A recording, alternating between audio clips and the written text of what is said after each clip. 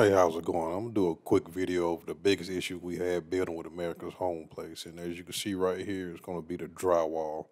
We used America's Home Place out of Athens, Georgia. We've been here about 2 years, a little over 2 years, and we have nail pops. Right here is actually it got wet. You can see the seams of the tape right here, and this was an issue we just found out not too long ago. It actually came from a pipe up above in the attic that was not glued at a joint. I'm going to show you right here. We had it covered under warranty, under the 2-year warranty. But that was just a lack of checking your work right here, which caused a little leak there.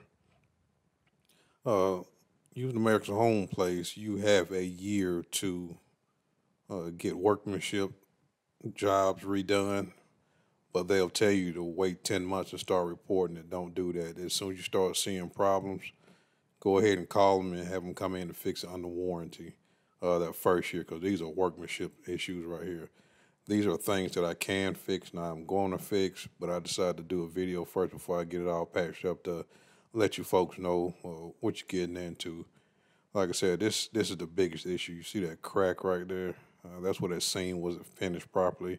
And these things have been fixed under that first year warranty multiple times, 2 or 3 times, but it just doesn't, it didn't get it right for whatever reason.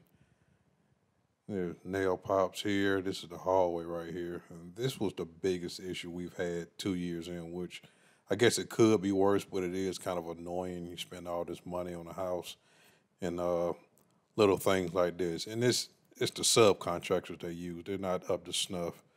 You can see right here, this is the guest bathroom right here, nail pops right here. And I've called America's Home Place. I've called to ask to speak to the general manager twice. He hadn't returned my call. I have his cell phone number, but if he isn't returning my call at the office, he's not going to answer my phone call. This is above the shower right here. That's been fixed at least a couple times. And I know it's out of the 1-year warranty under the workmanship.